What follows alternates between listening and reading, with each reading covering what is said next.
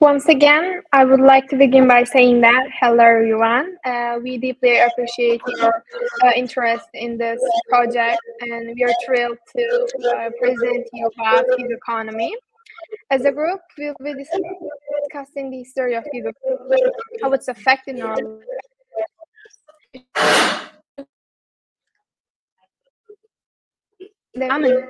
To comprehend this relatively new concept more truly, we must analyze the word itself.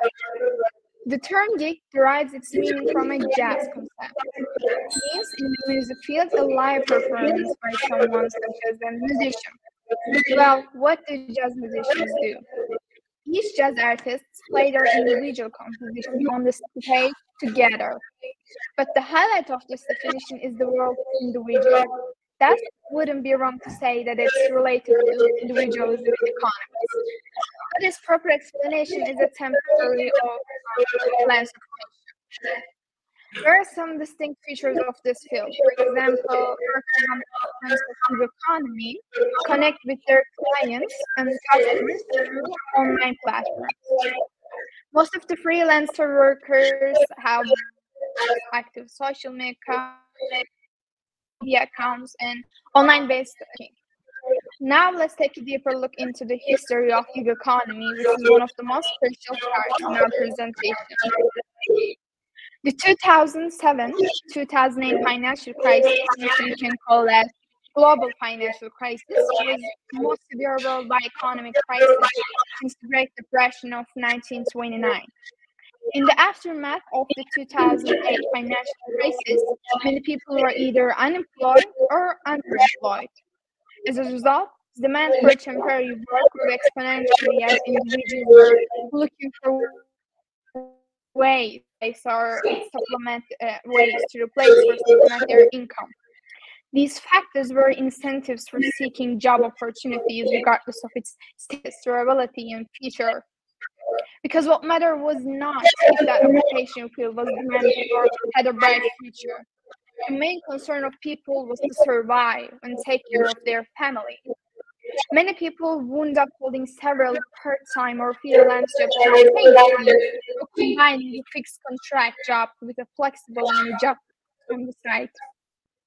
As more people became familiar with the gig economy, gig work became normalized on a larger scale, and it reached its current format. Now, my friend Simla, the second presenter of our presentation, will be giving you information about the impact of COVID-19 on the gig economy. Thank you so much for listening once again. The pandemic and the gig economy, a dynamic duo that has reshaped the world of work. As COVID-19 swept across the globe, it ignited a wave of creativity and adaptation in the gig economy, unveiling new horizons while underscoring infrastructure. With the pandemic, the job opportunities got sparse. Many traditional and gig workers lost their jobs. Some had to choose between destitution and infection. Many individuals' only choice to generate income was the gig work. On the bright side, the challenge pandemic had presented definitely forced people to think more creatively in order to gain money. Or else, how we would find new ways of executing hundreds of years old jobs. For example, platform called probono.legaladvice.com has transitioned its business model from meeting clients physically to allowing interactions online. Workers who had been already in the gig economy also showed incredible adaptability to meet the changing demands. They have improved themselves for the market's needs, such as musicians offering virtual concerts and fitness instructors conducting online classes. Platforms like Buna mı geçeyim? Mikrofona. Okay. Onu kapayalım. Platforms like Trendyol and Upwork experienced a surge in demand as people sought delivery services and remote work opportunities. As they grow bigger, the gigs they offered became various. Delivery work had certain standards, and online gig works they offered are highly autonomous and flexible professions that can be conducted from anywhere in the world with an internet connection. But was the situation all rainbows and butterflies for everyone all the time? For the remote work situation, researchers indicates only those with adequate spaces and technologies had positive experiences. Most who lacked quiet spaces to focus and exposed to more house and child responsibilities expressed a decline in their productivity. Also, in another group, the delivery workers were at a higher risk of exposure to the virus due to the frequent interactions with customers. Hence, safety protocols were created for disabled. They provided protective gears and came up with contact-free delivery concept, in which service giver and taker didn't have to have physical contact. It is undeniable that pandemic had many downsides. However, it brought attention to the lack of labor protections and benefits for gig workers that would go on if not pandemic underscored them, such as health insurance, sick leave, and unemployment benefits for the gig workers. The gig economy is more impactful than ever with a reinforced structure. And now my teammate Bilgesi will talk about advantages and disadvantages about this topic. As it was previously stated, the gig economy refers to flexible workers and the specific markets which they connect their business. While the gig economy allows workers to plan their time, flexible employment also might allow for greater work balance, as it allows workers to make their own schedule fitting around with their personal lives. As gig economy workers aren't limited to an office or a local company, they don't have to be attached to a place and can potentially work from anywhere. Short-term contract work can become a source of extra income, also allowing them to have more than one job at the same time period. Being independent workers, as these gig workers plan their time, choose their workplace, and work as much as they want, it directly impacts their motivation. But along with the advantages, the gig economy also has some disadvantages for workers in this career business. Gig workers must plan for private insurance, retirement savings, and determine how much of their income to set aside each month, while they are not considered as full-time employees. Unlike regular employees who might organize and food gatherings, gig workers frequently find themselves working alone and disconnected from the outside world. Whether they work from a home office, bedroom, or a co-working space, this isolation can lead to feelings of loneliness and detachment. Gig workers are constantly in pursuit of their next gig or preparing for potential changes in their current one. The absence of job security can result in stress and even anxiety, which is not typically experienced by regular employees who enjoy job security and numerous benefits. Another drawback of the gig economy is the potential for less reliable workers. Gig workers often lack job stability, which can lead to inconsistency in their availability and commitment, causing them to miss deadlines. Additionally, the absence of long-term commitment can reduce their motivation to invest fully in their work, which is a challenge for businesses and clients relying on gig work. Now we're passing to our conclusion. In conclusion, the gig economy proved its worth during economic crisis and the COVID-19 pandemic, offering creative income alternatives. While challenges exist, including unequal circumstances and health concerns, they prompted safety measures and labor discussions. Despite drawbacks, gig work's flexibility, income potential, and motivation for independent workers make it indispensable. As it continues to grow, addressing its issues through policy reforms is essential. By doing so, we can harness its benefits while safeguarding gig workers, ensuring its lasting and valuable place in our evolving work landscape. Thank you all for listening. I hope you enjoyed our presentation.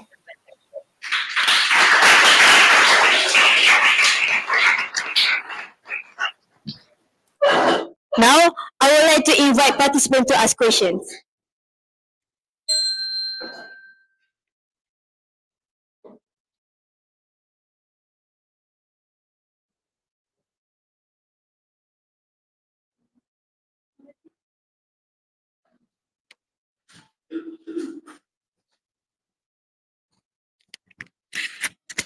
Hi.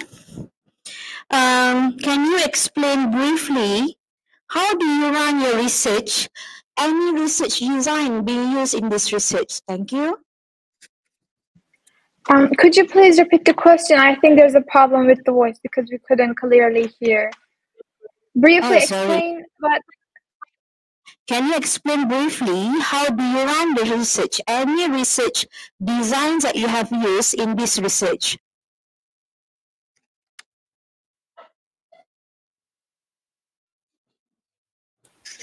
Can you get the question? Sorry, we can't understand your question because of the voice is not clear. Do you use any research methodology or any research design in your research? in our research, we mainly focused on the positive advantages of gig economy. We were thinking about creating a new and relatively new research model because gig economy relates mostly to technology and it has many advantages. We also mentioned its disadvantages because we believe that this is essential to create an effective working system, or we can say model. Because without considering its disadvantages, we can't fully focus on its efficient side. So while we're creating our presentation, we mainly focused on its both drawbacks and both advantages, and then try to synthesize them to create one outcome so that people in this new technology age can work as freelancer workers, however, with discipline and with online networking system. That was our points. And while we were creating our presentation, we get information from various freelance workers, be it spoken in person or with Zoom meetups. We also gathered some information from internet sources or articles, etc. Last question. All right, okay. Last questions. As you mentioned some of the drawbacks of the gig economy, would gig economy survive in the endemic era? Can you get the question? In what era? Endemic. Okay, in endemic era. So what we believe is that gig economy is not just a system where we use in the COVID-19. I mean, it was highlighted during COVID-19 because people couldn't afford to meet face to face. But we believe that regardless of this type of the era, it can be endemic, it can be global. We believe that it will survive, and it survived because of the facilities that it brought to our world. For example, by using gig economy, many people can, without staying loyal to accomplished companies such as McKinsey or etc., can create their own jobs and they can get their own income, even if the economy of the country they live in is not that great. For example, this can be a second or a third world country, but a freelancer worker in that economy, although the local economy is not great, can get higher incomes and thus increasing the wealth level of the country. So we believe that the important thing is not if the area is endemic or a specific area. What we believe is that if individuals are productive, effective, we believe that they can easily get their own income and they can get their own wealth by contributing to their own country. So what we focused was our focus point was the individuals, not a specific or endemic area. What we believed is that individuals must work freelance in the name of freelancer so that they can contribute to their countries. They don't have to stay loyal to a great company.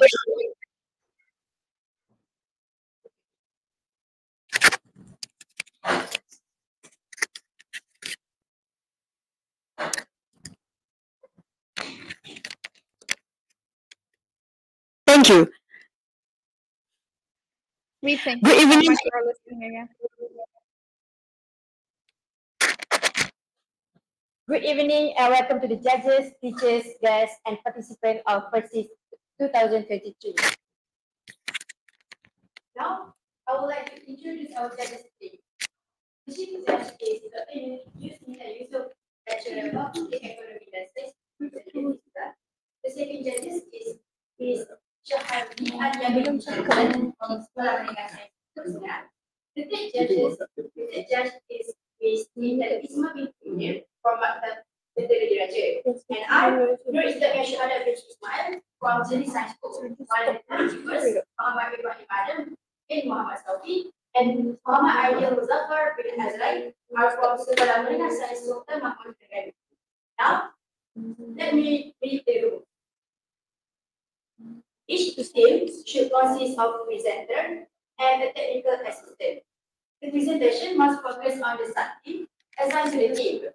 The duration of the presentation should not be more than 10 minutes.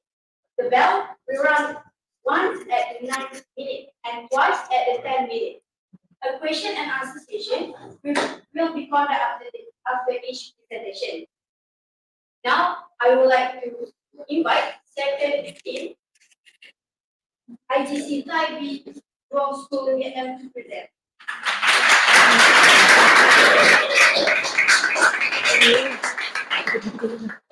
Excuse me, the participants from Turkey can leave the studio now.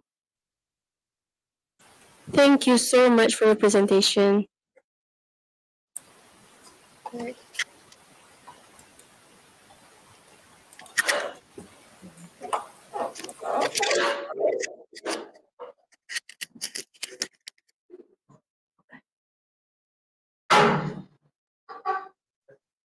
Can we start? We can start, right?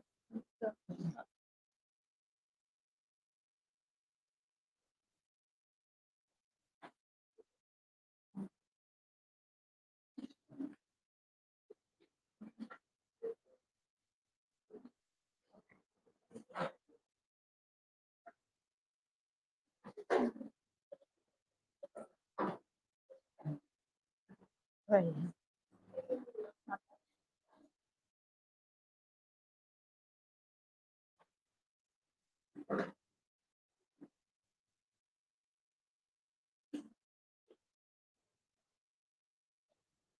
No way.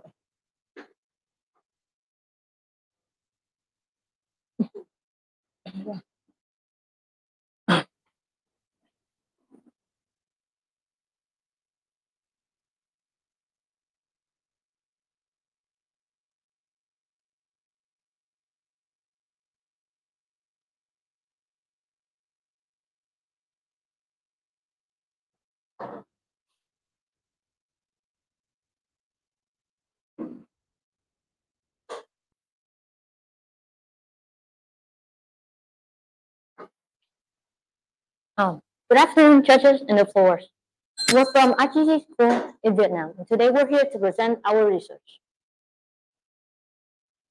Without a doubt, women are an integral part of our society as they provide a very contrasting school from men, which have balanced communities, and yet their significance and importance are always undervalued, constantly being affected by constant discrimination.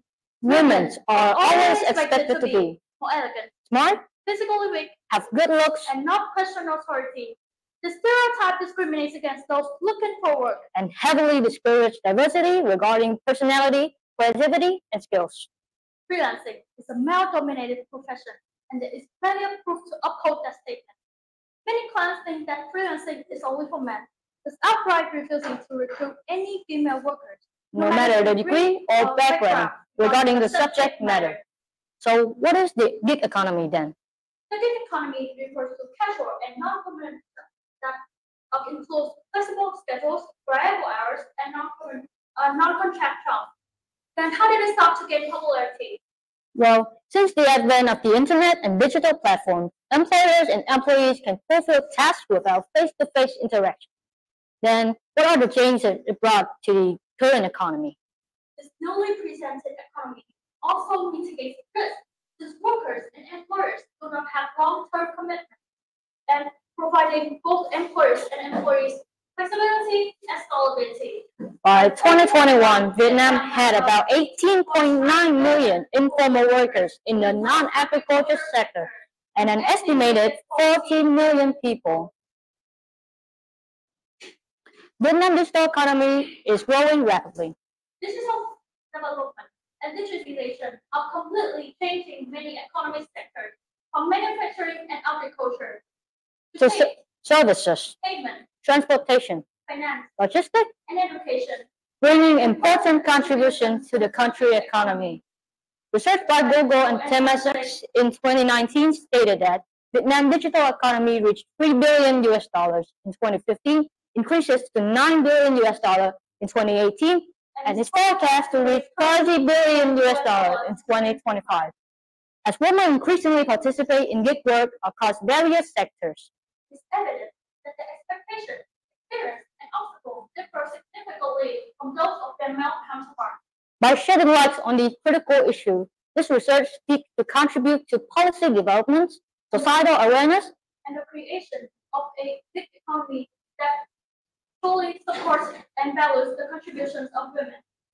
This research employs a qualitative approach that investigates into the gig economy among women in Vietnam. The research will utilize content analysis as the primary method to extract meaningful insights from various online resources, including verified and reliable blog posts, documentaries, and government agency reports. For the research instrument, the content analysis process will be guided by predefined categories and themes. For the analysis of data, we use data collection, data coding, data interpretation, and drawing conclusions. For the results, Lan Phuong, a Grab driver, suffered from continuous illness, forcing her to mortgage her old house and move back to renting in Dong Mon to have money to take care of her husband and children's education. She decided to become a Grab driver. Nguyễn Thị Người Tán, unable to maintain her marital happiness, she became the single mother. The woman from Cần Thơ living alone in Saigon became the breadwinner for her two school-going children. Trần Lê Thu Giang, from blogging at Giang to doing radio on SoundCloud channel Giang Radio to the YouTube channel Giang reaching more than 500,000 followers in just 1 year. Since then, she decided to turn it into her full-time job. Nguyễn Hà Trang, who was born in 2000, was raised in Hanoi. Videos she uploads receive a significant amount of views. Additionally, she faithfully uploads films every day, sharing her experience in Korea as well as advice on makeup. Nguyễn Đăng Hương Giang, Hannah Giang Anh didn't begin studying bodybuilding until she was 17 years old. She understood that physical activity would make her physique stronger and more robust. She decided to train as a fitness coach after that. This research provides a comprehensive overview of the gig economy that has the specific focus on the experience of women in this rapidly evolving labor market. Moreover, women often encounter challenges related to their physical appearance as societal expectations dictating that they should conform to traditional notion of beauty. However, it is essential to address the challenge faced by gig workers, particularly women, to harness the full potential of this evolving labor landscape and ensure the equitable opportunities for all. For the proposed solution, it is entitled Women Separate Network. We collectively agree upon the name woman as it resembles both woman and the term woman, because like weaving, this is meant to connect strands together to expand network so that women can have a more fair economy.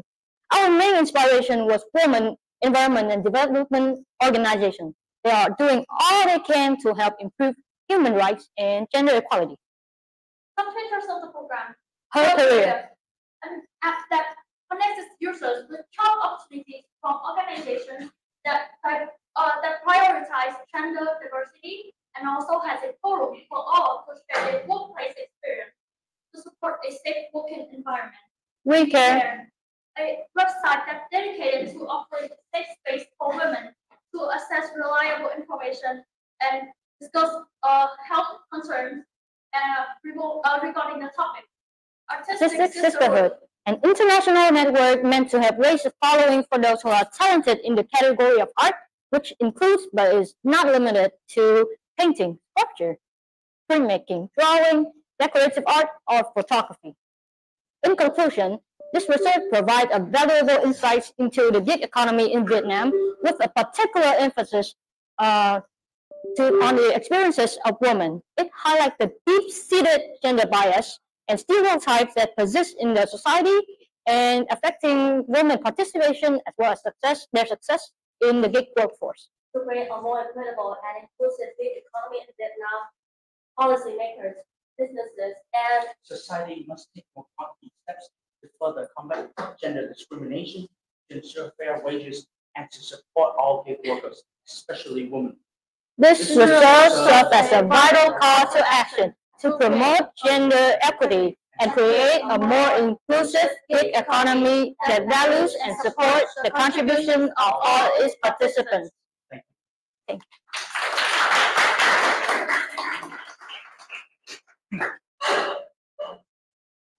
I would like to invite participants to ask questions.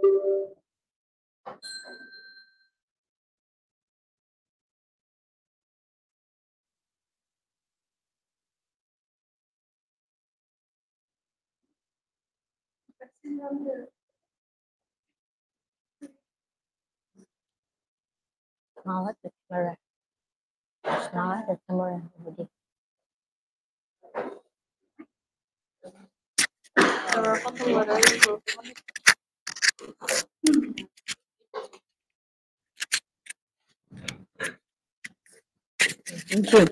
All right, thank you for great presentations. I just have one question. Are these proposed solutions that you have mentioned earlier came from interview or data from previous research? The proposed solution that we came up with was through our methods of research, which was qualitative.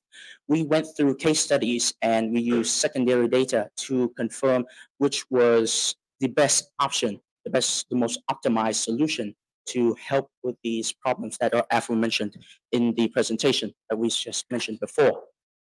It has been through a lot of evaluation, and we picked out 3 of the programs that are best benefiting of all the female workers in the gig economy.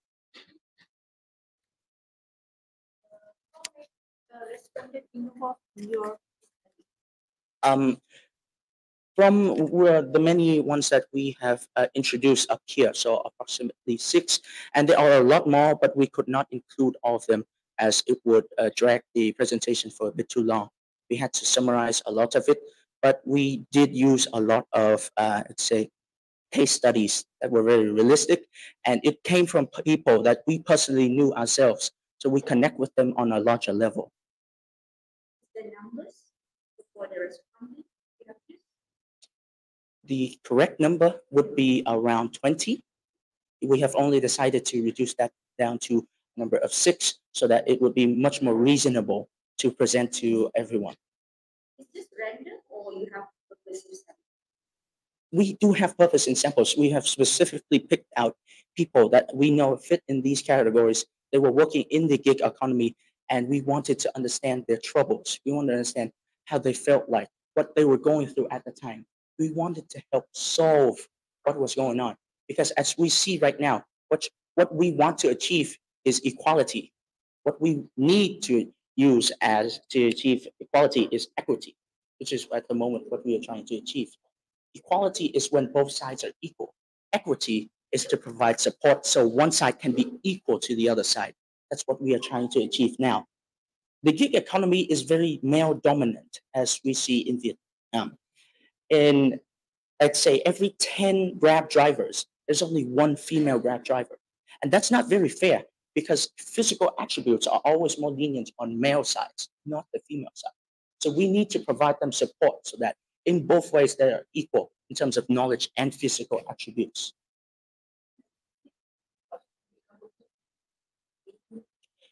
Currently, these are only our proposed solutions, but we can see that in the future, we could very possibly be using these as a foundation to connect with other governments as well.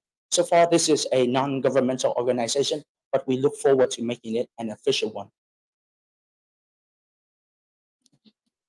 Thank you very much.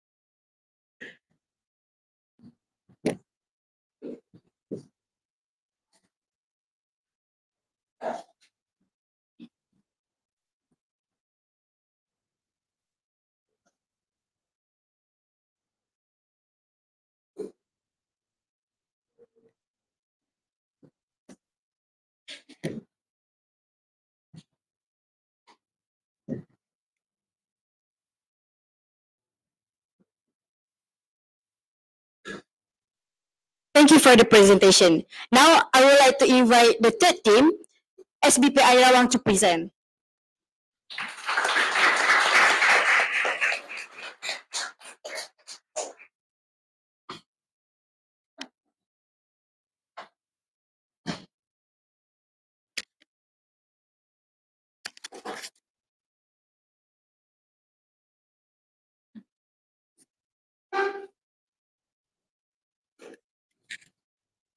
Bismillahirrahmanirrahim.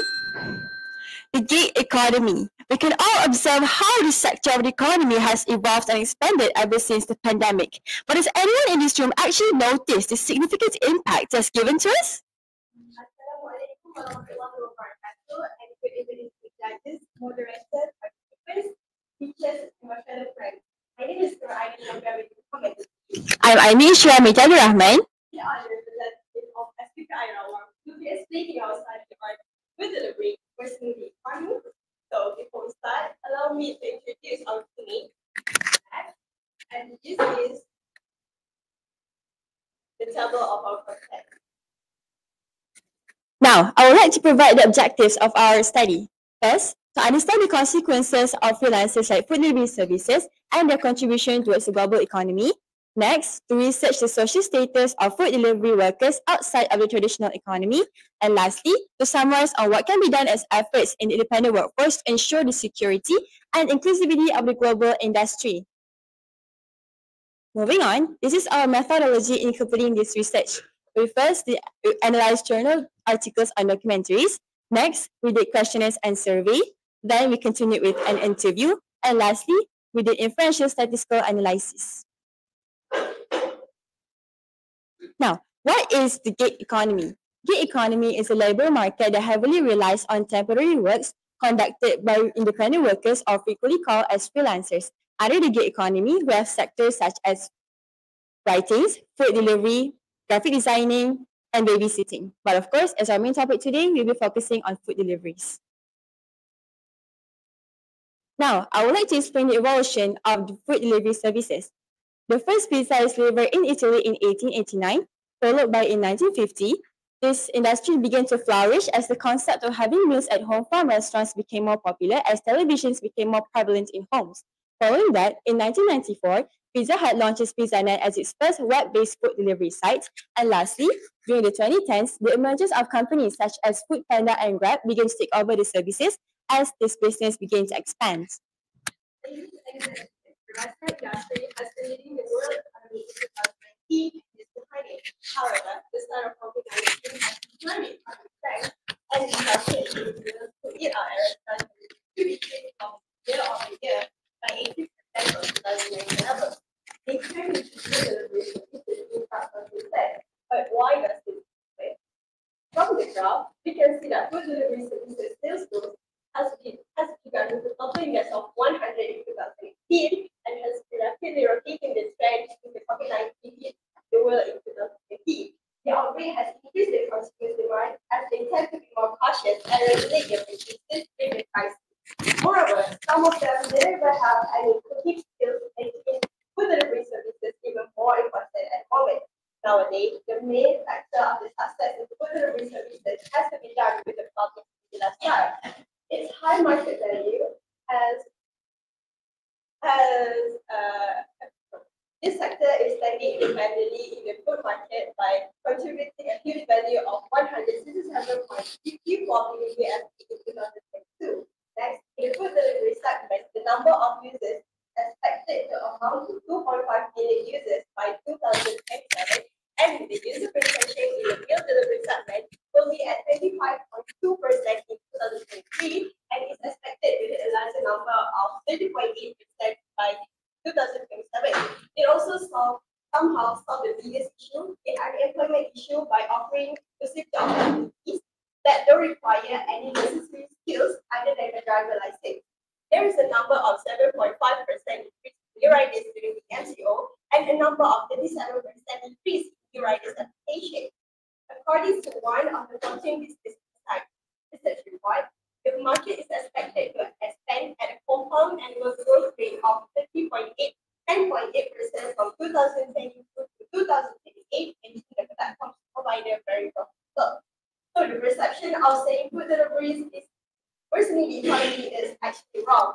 Its high market has dragged into another business economies, such as motorbike industry, which provides motorcycle to the vehicle riders, and the internet industry, which helps the platforms to work more efficiently. Online food delivery also helps food outlets to reach more customers, improve online visibility, enhance efficiency, be more cost effective, and also drive profit margins with better orders. Thus, I'm signifying here that food delivery services follow big goals and customers to evolve the economy. This has answered our first objective to understand the consequences and contributions of food delivery services towards the global economy. But what about the social services in the society?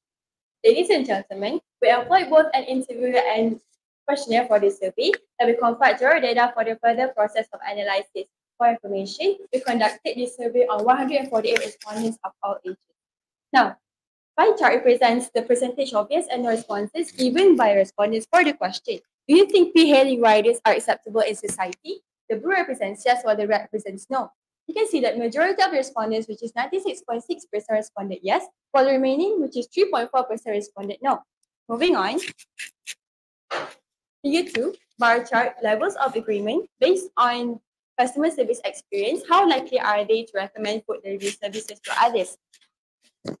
From the chart, we can see that 50 respondents, which is 33.8%, answered strongly agree, followed by 59 respondents, which is 39.9%, answered agree, followed by 30 respondents, which is 20.3%, are neutral, followed by 4 respondents, which is 2.7%, answered disagree, and lastly, 5 respondents, which is 3.4%, answered strongly disagree. From the pie chart, we can conclude that society is starting to accept these food delivery services, as the answers that we can see are very positive, which is the majority of them answered very positively to this question. And this is, and moving on,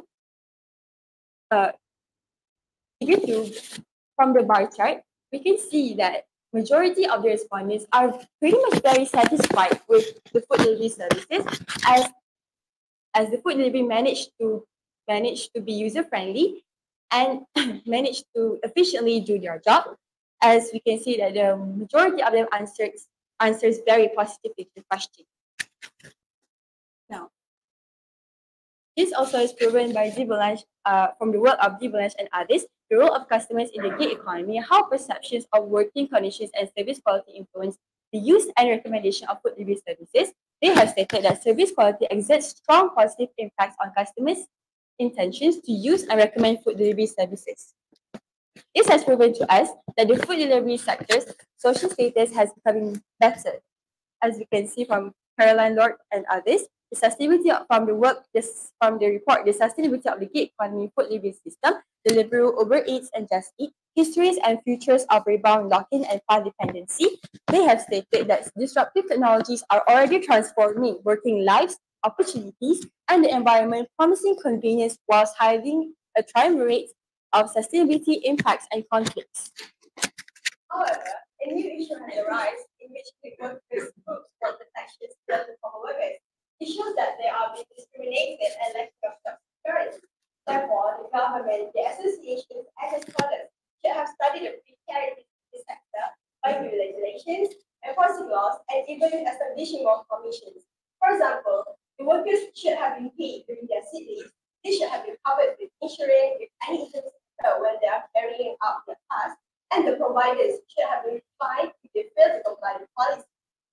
Many countries are taking steps to extend existing social protection coverage to non-standard workers. For example, France requires platforms to cover the accident insurance costs of self-employed workers, and many Latin American countries has been extending social security for non-standard workers. Other than that, Indonesia and Malaysia has offered work insurance and death benefits towards the self-employed workers. These measures to improve social protection coverage towards the gig workers. To summarize, everyone should play a role to enhance and support this sector, which has contributed a lot towards the global economy. Before I end our presentation, I would like to share a powerful quote from the Seattle Mayor, Bruce Harrell, where he said, a healthy workforce is a healthy community. No one should choose between making time to take care of themselves and making time to be correct. I sincerely appreciate the opportunities that has been given to me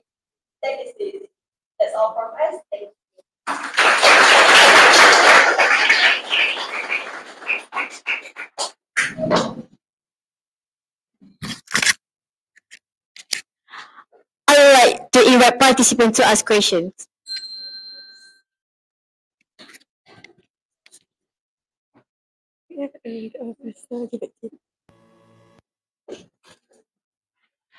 Thank you.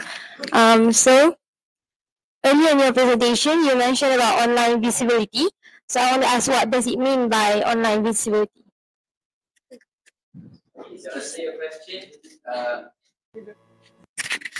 To answer your question, to improve online visibility is when your business can be seen by more people online, hence the word visibility. For example, when a business cooperates and partners with a food delivery service like DoorDash, they can benefit from saving the marketing costs by using the marketing tools given by DoorDash. For example, customers can view your restaurant, browse your menus, and order all from DoorDash, hence making more people being able to see your business online without the business having to pay a single cent. So here we can see that food delivery services can help boost online visibility for businesses without them doing anything. I hope that answers your question.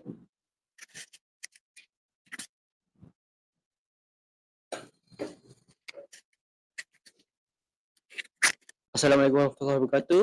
For one, I do believe that the food delivering business will benefit the economy, but how can you be sure that e-hailing services are going to continue to flourish in the endemic era? Because most of my relatives noticed a decrease in Grab drivers on the road at the moment. Can you please elaborate?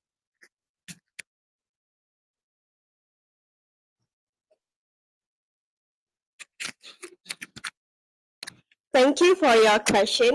So, in my knowledge, the government has already noticed this issue, and they have been doing some efforts. For example, if you ever heard of SEGIM, the commissions for gig workers, they are trying to improve the efficiency of gig economy by establishing commissions, and also more university, the law students has been doing mocking trials in the court to voice the issue. So I think even though there is a decrease, there are lots of people who try to improve what is lacking and the precarities in this sector. I hope that answers your question.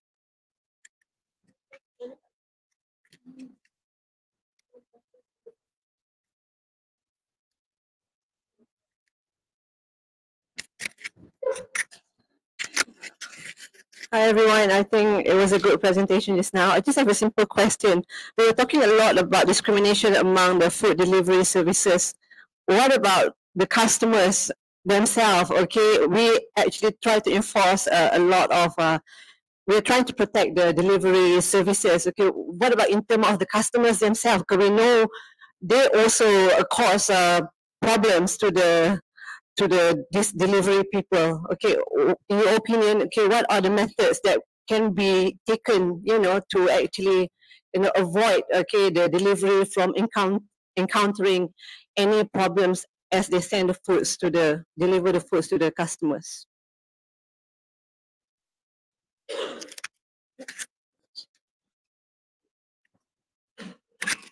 Okay, thank you for your question. As we have already mentioned before, we have conducted survey, and one of the question is asking the respondents to answer what do they dislike about food delivery services, and a lot of them respond with what have you mentioned before. They dislike the food condition after they receive it. So after doing some research, we find out that the restaurant should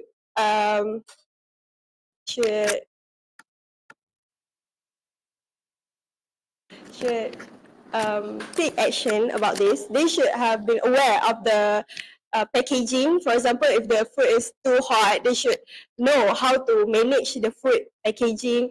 And I think many of the platform has introduced the system of customers as the manager. So if the customer have give them bad review and feedbacks, so the platform would not support them and improve their online visibility. So thank you.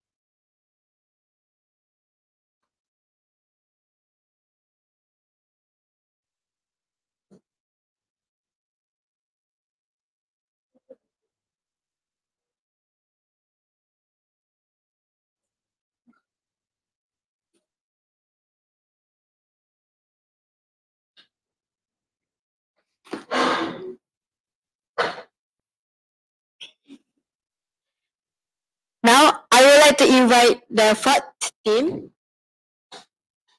SMAP BENTONG, to present.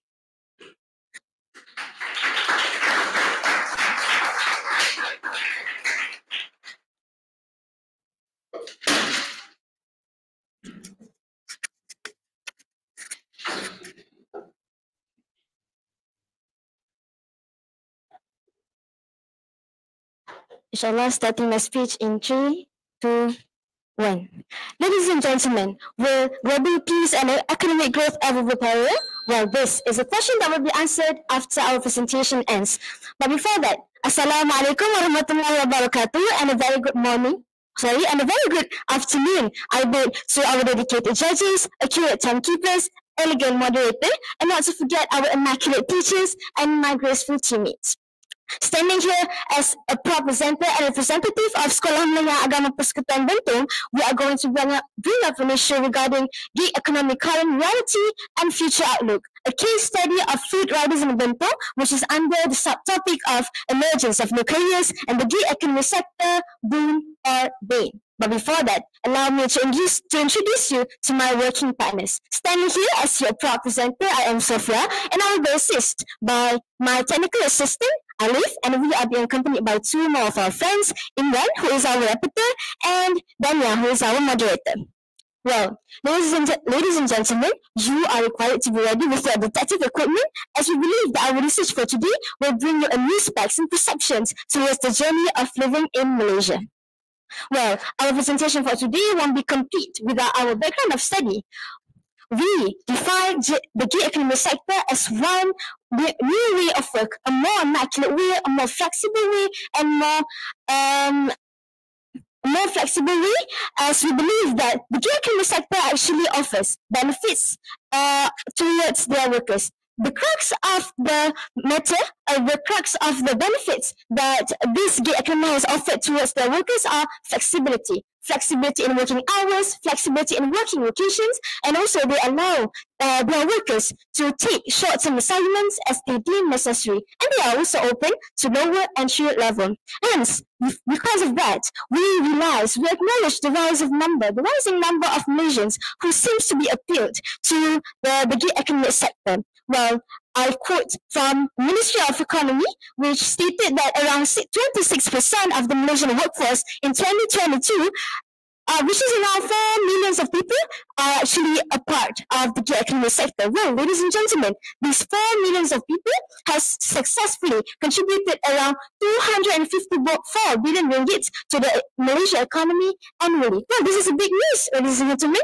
We believe that Malaysia is very open towards any opportunities or any changes that can actually give a great impact towards the country development.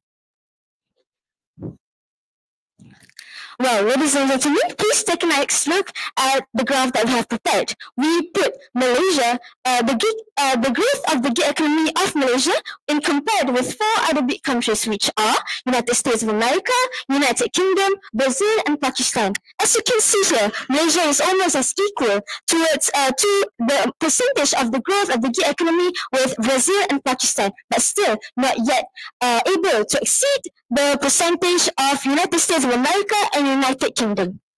Let's get deeper into the 40%, ladies and gentlemen. So, the Age Malaysia has conducted a survey for among 300 freelancers in Malaysia. And we found out that 66% of these 300 freelancers are around 21 until 25 years old. So, ladies and gentlemen, before you questioned why our youngsters are the majority subject in the gig economic sector, well, this is because the gig economic sector seems to be more appealing to a certain cohorts of people, which are students, parents with young children, and also to those who are looking for employment opportunities. But it has risen a concern among EPF, which I quote a statement from Tunku Ali Zakri Raja Muhammad alias, who is an APF Deputy Chief Executive Officer. He is concerned regarding the importance of retirement among these gig workers. Well, we believe that we found out that these gig workers actually have no guarantee of their future. Well, and with that, we have decided to take a deeper look toward these issues. So, after a few research and a few efforts, we found a survey by Zurich Insurance Malaysia.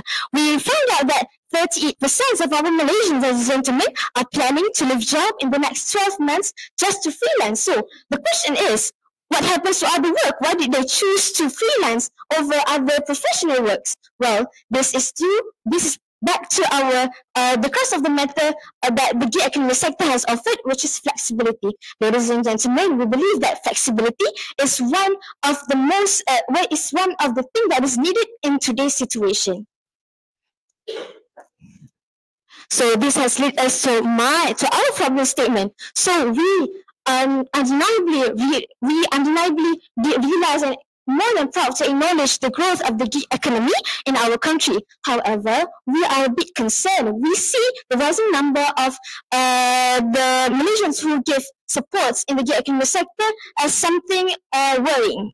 As we don't want more, as we believe that, as we found out that the gig economic sector does not properly guarantee the future of our workers. So we chose pre-hailing service as our subject of case study. We believe that pre-hailing is the most appealing service in the hearts of Malaysians. Hence why we started our case study with 3 objectives. So, number 1, we would love to identify the Bentong food riders' perceptions towards gig economy. So, we would like to know what are the opinions and how did they see the gig economy itself? And second, we would like to determine the challenges faced by Bentong food riders. So we would like to know what is happening, what is going on, what are the hardships that these Bentong food riders are facing. And last, we would like to find out the future plans of the Bentong food riders. As for your information, as you all know, that the gig economy, the gig workers has no guaranteed futures.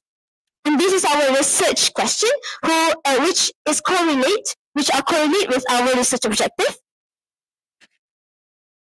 And this is our methodology. We use two types of methodology, which is extensive research. We refers to Google Scholar and internet articles, and etc. And also, we prepare some questions to fill in our questionnaires to be shared among food delivery riders in Bentong District, Pahang. So throughout our interviews, we have succeeded in collecting around 15 data from 15 Bentong food riders, which is in the age range of 21 and 38 years old. They are specifically working under Food Panda and GrabFood that lives in Bentong district. So before you question why only Food Panda and GrabFood, because Bentong has no more than that. Alright, so throughout our findings, we have found out that the respondents mentioned about the perceptions toward the gig economy sector. So most of the workers have to work. Most of the workers choose to work more than 12 hours a day. For your information, ladies and gentlemen, this actually has violated the employment law, which stated that these workers actually need to just work around 8 hours until 10 hours a day. And if they have to work more, then they need to be paid more, ladies and gentlemen. So, due to the fact that they are so committed, they are so dedicated towards their work, they don't have much time to spend with their family. And unfortunately, ladies and gentlemen, most of them work as a full-time food delivery riders or do not have any permanent job. So when they are being asked what are the hardships that they are facing throughout their working hours, so most of them are actually worried about the risk of them involving in road accident. And we are surprised by the response that it is actually hard for them to get sick leave. And other than that, ladies and gentlemen, they also need to make sure that the vehicles needs to always be maintained, and they are also facing harassment by the customers. And other than harassment, they also need to face bad weather. So our last findings, we found out that, ladies and gentlemen, most of our respondents are planning to continue working. And some of them are planning to actually spend more hours working and start their own pension plan. So, ladies and gentlemen, this is a bit worrying. If you see the graph, which for the one who wanted to start their own pension plan, this is actually a small number. We believe that this is a bit worrying, as we need these workers to actually acknowledge the importance of them to have their own pension plan. So hence why we bring up this issue for today. This has led us to our discussion. So we believe that if we succeed in improvising the policy and welfare for these workers, they can actually have a healthy and better life, which will eventually will increase the employees' overall happiness, satisfaction while working, employees' overall morale, and lastly, the productivity of the employee. So, ladies and gentlemen, we suggest that policymakers and business owners should make policies that support gig workers to ensure their welfare. With that, ladies and gentlemen, there's nothing that we hope more. We believe that happy workers is a happy nation and happy country. We believe in humanity and equality. With that, we rest our case.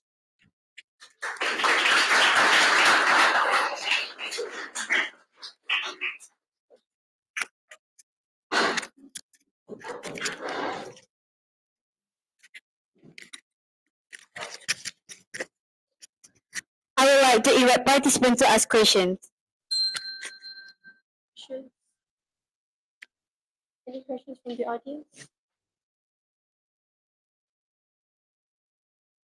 All right, here.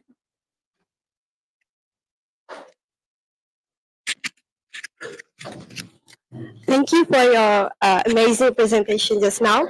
So my question is, how has the growth of food delivery services in the gig economy impacted local economies, particularly in terms of jobs and wage and salaries? Thank you.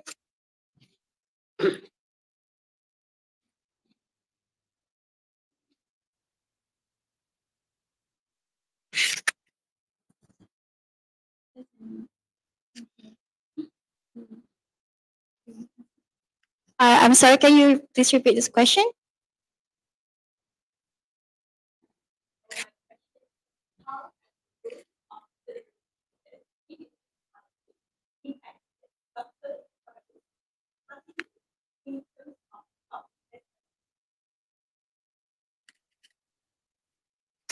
We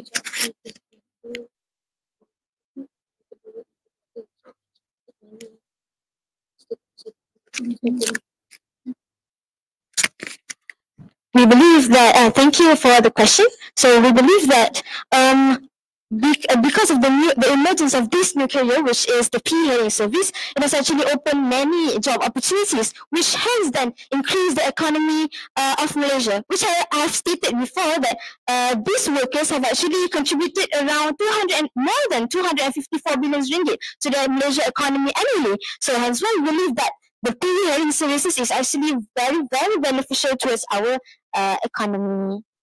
Thank you. I hope that answers your question.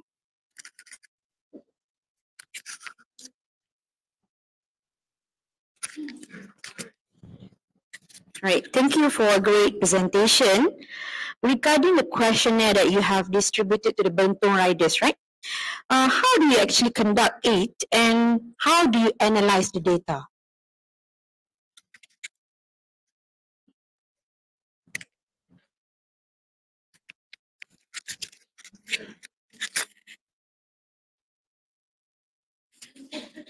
Thank you for your question.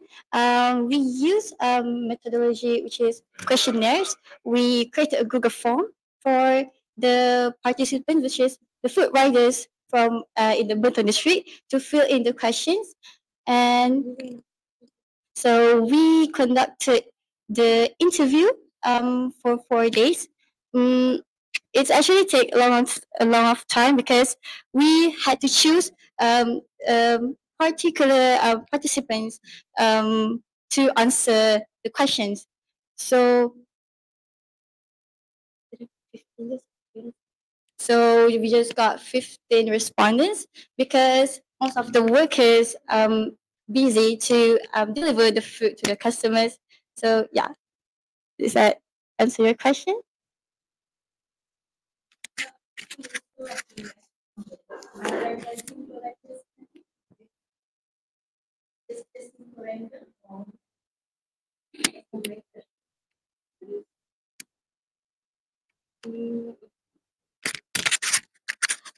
We believe that, like what my friend has mentioned before, that these workers are actually very, very busy. So we select our respondents from those who are not really that busy, as we believe that, as we don't want them, we don't want to interrupt them. As we have conducted a research about their hard works, so we have selected respondents that is actually have time to answer our question.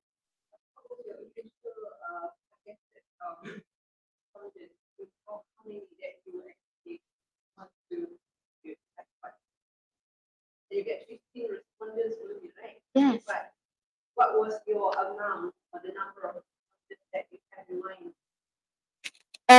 Thank you, madam. So at first we were expecting maybe less than 15. It's actually great. It's a big success for us to get 15 respondents. As to actually spend 4 days outside is actually a very big thing for us as we live in a boarding school. And yes, 15 respondents out of 4 days is actually a great success. Yes. Thank you.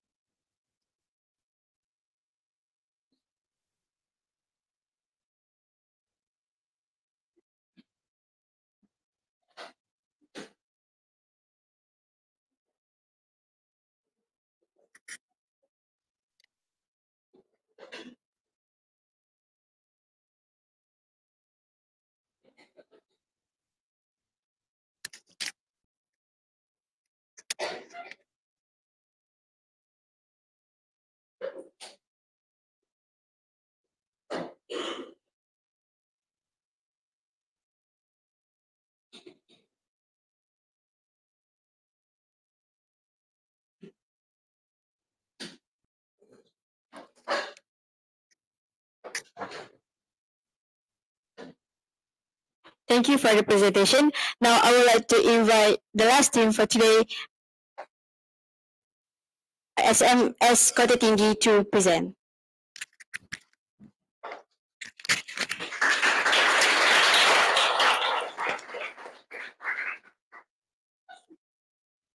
Content creators, the key to unlocking the potential of e-commerce. Assalamualaikum warahmatullahi wabarakatuh to the esteemed judges, and a very good afternoon I bid to all. I am standing here today to present to you this research under the genre of online shopping. But before we get started, I'm going to relate two key phases, which are content creators and e-commerce, to the gig economy sector. Number one, content creators don't really have a permanent job, therefore they fall into the gig economy sphere.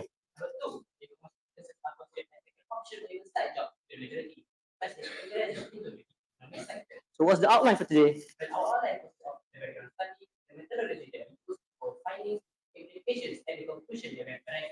So you all might be asking, what is e-commerce? Well, e-commerce is the digital buying and or selling of online products, and it can also be considered as the online commercial process. It consists of the main highlight for today's topic, which is online shopping. Other than that, it can also consist of online payments or even online services like booking flights. Now, how about consumer process? The consumer decision process refers to the decision that the individual goes through when they make a purchase or a choice regarding their products or services online or even offline. Ladies and gentlemen, so where is our research of today? We want to find the impact of content creators towards the e-commerce consumer decision by focusing on a couple of key factors, which are approaches or methods utilized by content creators and content creators shaping the e-commerce consumer decision process. Now, let's move on to problem statements. In the status quo today, it clearly states that e-commerce businesses are progressing very slowly and content creators face such a hard time in effectively promoting online services and online products. Hence, together to promote their products and maximize profits or making sure their users are happy.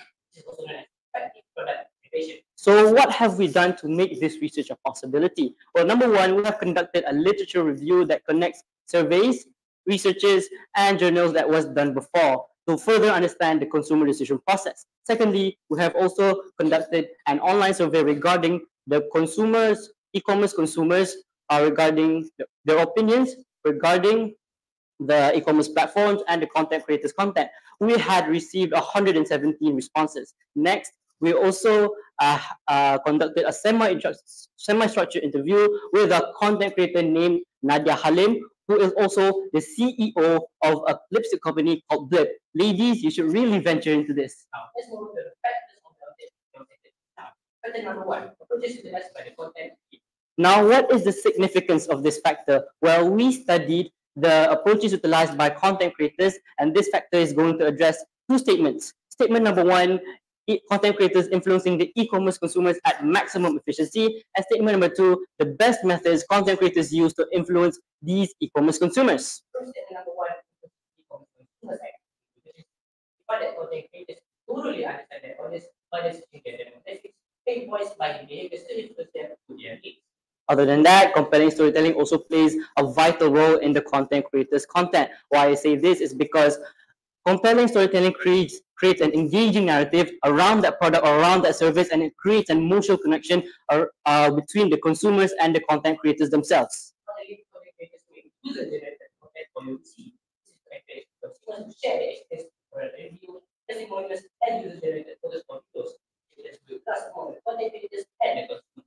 Now let's move on to statement number two, which is the best methods content creators use to influence these e-commerce consumers. According to our survey, it was found that the method of product review is the most influential and the most effective amongst these e-commerce consumers. But talking about influential, let's take a look at these statistics right here. It was found that TikTok is the most downloaded app in the world with 672 million downloads. I'm pretty sure you all know that already by now, but it also aligns with the most engaging type of content, which is the short form video. We can see that consumers and the content creators all opt into this one app, making synergy and making TikTok producing its own e-commerce platform, which is the TikTok shop. By the way, it's booming right now.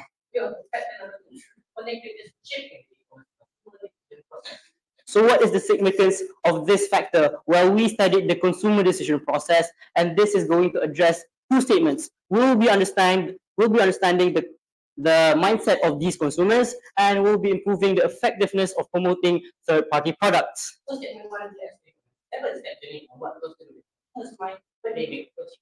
Step number one, problem recognition. These consumers are going to identify a problem where they have a desire for a product, a need to solve a problem, or even exposure to external stimuluses like advertising. After the recognized values, they seek for information from the resources, personal experiences, friends and family, product reviews, analysis, and advertisement, develop potential solutions to their problems. Now, step number three, which is the evaluation of alternatives. These consumers are going to have a lot of choices and a lot of options at hand. Therefore, you'll have to evaluate these alternatives in order to get the best, the most out of their purchase. And we can count in various attributes such as price, quality, brand reputation, and even the influence of content creators such as Ronaldo being the ambassador of Shopee. Moving on to step number four, where you decide which product or services to purchase based on the price and the availability of the product and price and availability of the price and their own personal preferences.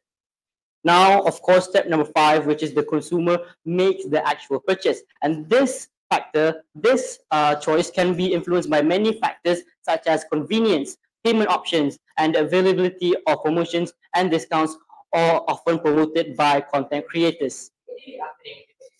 Consumers start making post-purchase evaluation. If the purchase or experience align with the expectation, it is a very positive post-purchase evaluation. However, if there is discrepancy to the consumer's and post-purchase almost equivalent to the consumer. And last but not least, step number seven, these consumers are going to engage in the post-purchase behavior where they show advocacy, meaning recognition of that certain purchase to others and even repeating the purchase if the purchase is up to par to their expectations. But if it is not, it may just result in complaints and regrets and also returns of that certain product. Now, moving on, I will be introducing a new concept called inserting, whereby I'll be taking the best methods used by content creators and I will be inserting it into the consumer decision process. We found that content creators influence step number 2, 3, and 4 the most, which is information search, evaluation of alternatives, and the purchase decision. Let me paint you a picture of what was stated. Imagine you are scrolling through TikTok and you came across a video promoting about a hijab brand. I'm sorry for the male audiences if we didn't put any male products on here, because why? Because we can. Just moving back to the video, this piqued your interest, and this alone influences step number 2 and number 3, which is information search and the evaluation of alternatives. Now the video goes on talking about the brand, the quality of the product, the effectiveness of the product, and the material the product it is made up of, but in a creative way. This is where the factors of compelling storytelling, making a product review, or even making a skit out of the product comes into play. We can see that the methods used by content creators have a huge impact on the consumer decision process.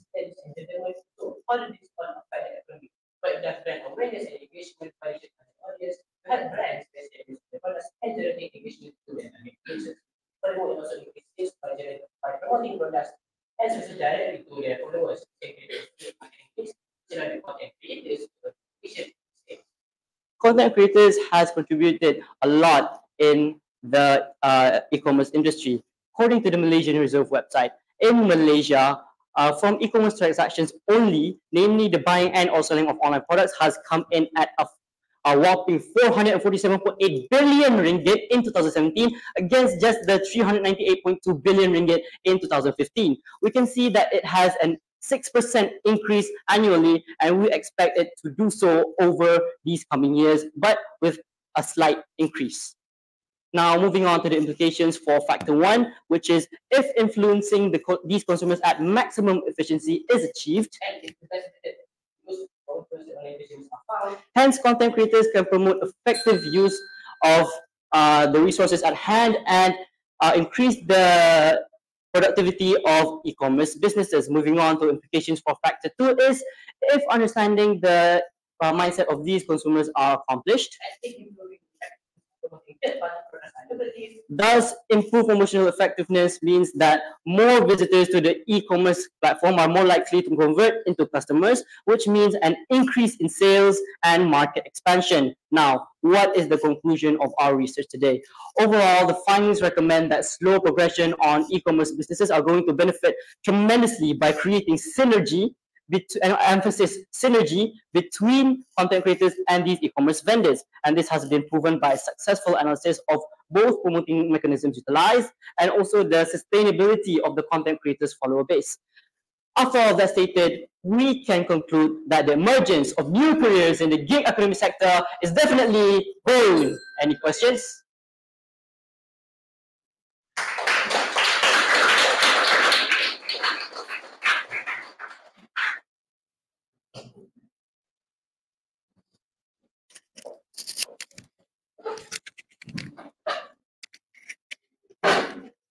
I would like to invite participants to ask questions. Any questions from the audience? Your questions? All right. Right, thank you for a great presentation again. Can you explain briefly the findings of your interview? Because I cannot see from your slide just now. There's no, actually from the semi-structured interview, right? So I want to see, actually, can you explain the findings of the interview? On the interview,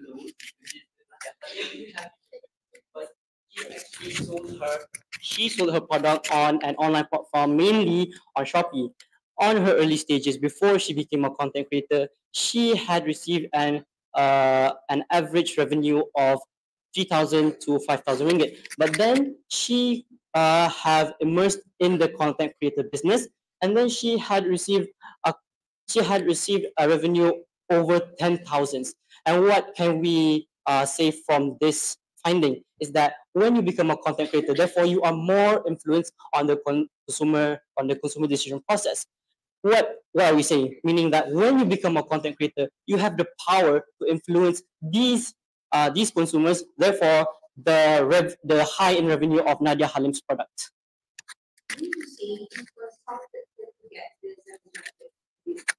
Yes, we consulted her, and we also asked if it was okay. We could know the revenue, and she said it was completely fine.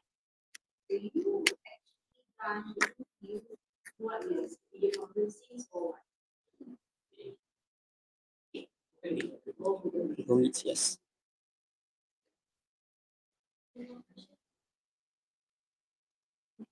Thank you very much.